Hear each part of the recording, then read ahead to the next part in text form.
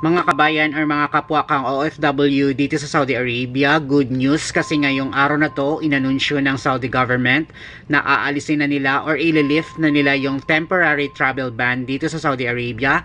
Magre-resume na lahat yung mga international flights at mag-o-open na lahat ng borders, mapa air, land or sea. At ang pag-alis or pag-lift ng travel ban ay mangyayari ito sa darating na March 31, 2021. So ibig sabihin, ang pag-travel, paalis or papasok ng Saudi Arabia ay magbaback to normal na darating na March 31, 2021. At para sa karagdagang impormasyon regarding sa pag-lift ng travel ban dito sa Saudi Arabia, ito yung mga ibang measures na mangyayari na pagbabago sa darating na March 31, 2021.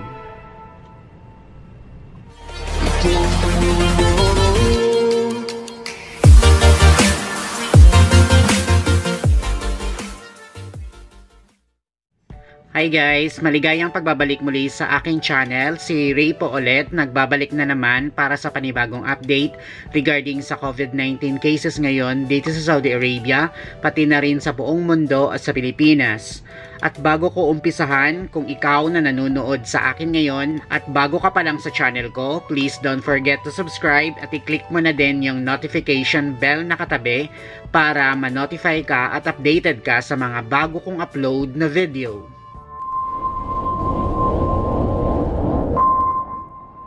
Bago natin puntahan yung pinaka-highlight ng video na to, ang regarding sa update ng COVID-19 cases ngayon dito sa Saudi Arabia, atin mo nang alamin ang latest na update ng COVID-19 sa buong mundo.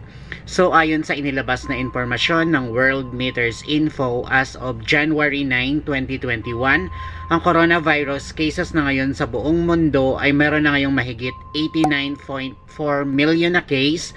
At yung bilang na ngayon ng mga namatay dahil sa COVID-19 sa buong mundo ay meron na ngayong mahigit 1.9 million. At yung bilang na ngayon ng mga recoveries ng COVID-19 sa buong mundo ay meron na ngayong mahigit 64.1 million. At yung active cases pa ngayon ng COVID-19 sa buong mundo ay meron pa ngayong mahigit 23.4 million na case. So yun yung latest na update ayon yan sa World Meters Info as of January 9, 2021, 4 PM oras yun dito sa Saudi Arabia.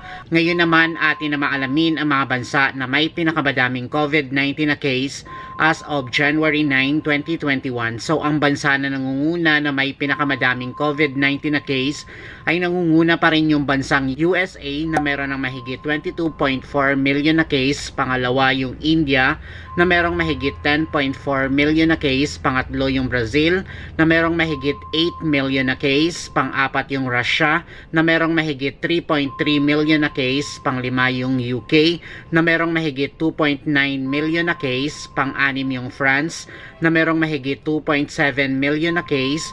Pang-pito yung Turkey na merong mahigit 2.3 million na case. Pang-walo yung Italy na merong mahigit 2.2 million na case. Pang-siyam yung Spain na merong mahigit 2 million na case. Pang-sampu yung Germany na merong mahigit 1.8 million na case. So yun yung mga 10 bansa na may pinakamadaming COVID-19 na case as of January 9, 2021. Ngayon naman atin na maalamin ang latest na update ng COVID-19 sa Pilipinas. So ayon sa data ng Department of Health or DOH Philippines, ang total cases na ngayon ng COVID-19 sa Pilipinas ay meron na ngayong mahigit 485,797 matapos siyang madagdagan ng mga positibong case na naitala ngayong araw na to na merong 1,952. At yung mga probinsya o lungsod na may madaming case na naitala ngayong araw na to ay nangunguna pa rin yung Davao City na merong 143 na bagong case, Quezon City 98, Rizal 80, Cavite 77, Bulacan 74, at yung active cases pa ngayon ng COVID-19 sa Pilipinas ay meron pa ngayong 26,784, at yung bilang na ngayon ng mga recoveries ng COVID-19 sa Pilipinas ay meron na ngayong 449,615 matapos siyang madagdagan ng 291 na reported recovery ngayong araw na to. At yung bilang na ngayon ng mga namatay dahil sa COVID-19 sa Pilipinas ay meron na ngayong 9,398 matapos siyang madagdagan ng 34 na reported deaths ngayong araw na to. At yung Pilipinas ngayon pang number 30 na sa buong mundo na may pinakamadaming COVID-19 na case ayon yan sa World Meters Info. Ngayon naman, atin ang puntahan yung pinaka-highlight ng video na to, ang regarding sa update ng COVID-19 cases na kung saan man ako ngayon dito sa Saudi Arabia. So ayon sa Ministry of Health or sa dashboard ng Ministry of Health Saudi Arabia, ang total cases na ngayon ng COVID-19 sa Saudi Arabia ay meron na ngayong 363,692 matapos siya madagdagan ng mga bagong case na naitala ngayong araw na to na bahagyang tumaas na merong 110. At yung Saudi Arabia ngayon pang number 36 pa rin sa buong mundo na may pinakamadaming COVID-19 na case ayon yan sa World Meters Info. At yung bilang na ngayon ng mga recoveries ng COVID-19 sa Saudi Arabia ay meron na ngayong 355,382 matapos siya madagdagan ng 174 na reported recovery ngayong araw na to. At yung active cases pa ngayon ng COVID-19 sa Saudi Arabia ay meron pa ngayong 2,024. At yung bilang na ngayon ng mga namatay dahil sa COVID-19 sa Saudi Arabia ay meron na ngayong 6,286 matapos siya madagdagan ng 4 na bagong death na naitala ngayong araw na to. Ngayon naman atin namang alamin ang breakdown ng bagong case na naitala dito sa Saudi Arabia na 110. So ang region na nangunguna na may pinakamadaming bagong case na naitala sa loob lang ng 24 hours ay nangunguna pa rin yung Riyadh region na mayroong 40 na bagong case, Makkah 31, Eastern Region 12, Medina 12, Azir 3, Al-Qasim 3, Jasan 3, Tabuk 3, Najran 2, at Al-Baha 1. So yun yung mga breakdown ng mga regions dito sa Saudi Arabia doon sa bagong case na naitala ngayong araw na to. So dito sa Saudi Arabia ngayong araw na to bahagyang tumaas na naman ang bagong case na naitala at ang mga bagong recoveries.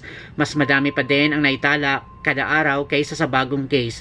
Pero kahit ganun pa man, tuloy-tuloy pa rin ngayon yung aksyon na ginagawa ng Saudi government at ng Ministry of Health para labanan si COVID-19. Tuloy-tuloy pa rin ngayon yung campaign nila para sa libreng bakuna para sa COVID-19. At ang isang part sa campaign para sa bakuna mismo yung Saudi King na si King Salman bin Abdulaziz Al Saud na nagpabakuna na siya ng kanyang first dose ng COVID-19 vaccine. At para sa mga kapwa kong kabayan or OFW na nandito ngayon sa Saudi Arabia na may iba't iba pa kayong katanungan regarding sa COVID-19 cases ngayon, maaari nyo lamang bisitahin yung official website ng Ministry of Health, pati na rin yung iba't iba nilang social media platforms, at maaari din kayong tumawag sa Ministry of Health hotline na 937. So yun lang for today, yung latest at mabilisan na update regarding sa COVID-19 cases ngayon dito sa Saudi Arabia, pati na rin sa buong mundo at sa Pilipinas. Everyday ganun pa rin, padami pa din yung COVID-19 na case, kaya patuloy ko pa din ipapaalala sa inyo, lalong-lalo na sa mga kapwa kong kabayan or OFW na nandito ngayon sa Saudi Arabia na magdoble ingat pa rin tayo, gawin pa rin natin yung mga paraan kung paano natin maprotektahan ang ating mga sarili laban sa COVID-19, kagaya ng patuloy pa rin natin pag-practice ng social distancing at yung ugaliin pa rin natin laging maghugas ng kamay gamit ang sabon na tubig, kasi isa yon sa pinaka-effective na way o paraan para labanan natin si COVID-19, kasi recommended siya ni World Health Organization. Patuloy pa rin natin gawin yung pagsuot ng face mask pag nasa labas tayo or nasa public. So dito ko natatapusin tong video na to. So sana tong video na to kahit papano ay nakatulong siya sa inyo. Kaya kung ikaw na nanonood sa akin ngayon at nagustuhan mo tong video na to, huwag mo kalimutang mag-like or mag-share. At kung hindi ka pa rin nakapag-subscribe hanggang ngayon, please don't forget to subscribe. At i-click mo na din yung notification bell na katabi para ma-notify ka at updated ka sa mga bago kong upload na video. So that's it for now, guys. Thank you for watching. See you on my next video. Bye!